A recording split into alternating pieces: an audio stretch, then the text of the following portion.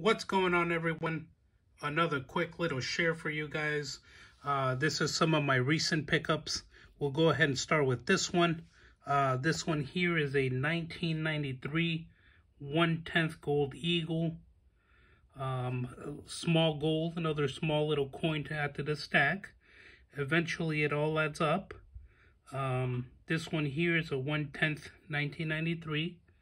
And I wanted to talk about how I store my gold coins.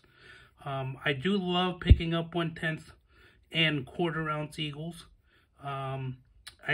Me personally, those are my favorite size. They do carry a little bit more of a premium, but you buy what you like. As you guys can see, the price of gold has been fluctuating lately.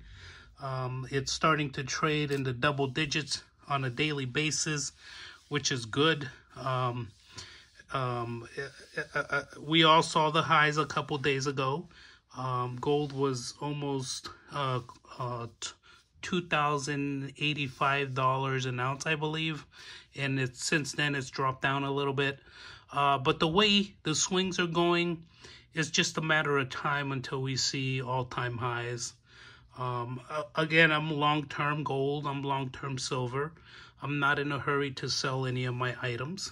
I'm just stacking, you know. I buy what I can afford.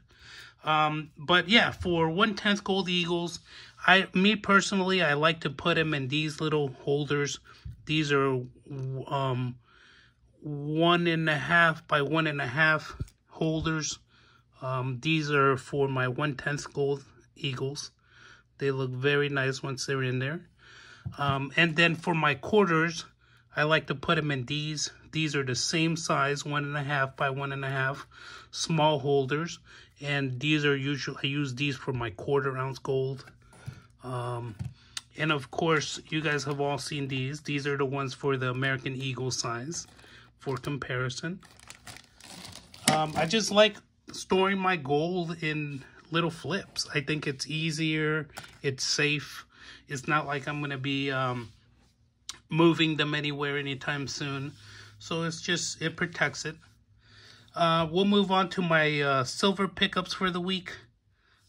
We have these. I picked up 3 of these. These are I guess this was going on a couple weeks ago or months ago. These are the Wall Street, I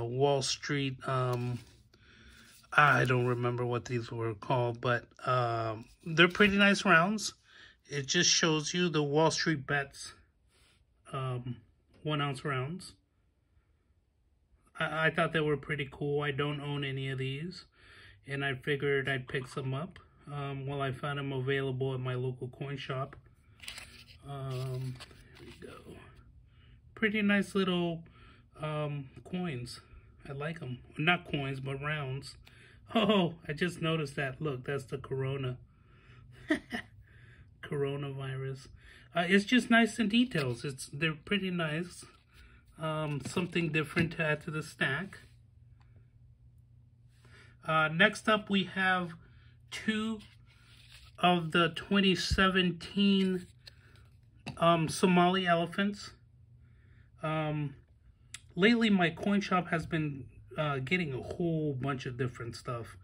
And once again, you know, you can't buy everything. So you pick and choose what you want to buy. I've always loved the Somali elephants. Again, this is how I like storing my coins or rounds or anything. They take up not that much room, and they're protected, well protected in a cardboard flip. 2 of the 2017s. Put those there. And then I picked up 3 of the 2018s. So, here we go. Couple more ounces to add to the stack. Slowly along, it all adds up for future sales, just in case I need some extra spending cash or some liquid cash. But I love collecting silver. I love silver. I love gold.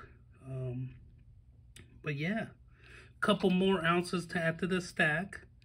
different types of silver. You have your generic silver, and you have your government issued bullion coins. But yeah, so that's 3, 4, 5, 6, 7, 8 more ounces to add to the stack. But yeah, that's what I wanted to share. How do you guys store your coins? Do you guys just put them in paper flips, or do you guys use plastic flips? I'm curious to find out how you guys store your coins. Anyways, I hope you guys have a good day, and I will talk to you guys later.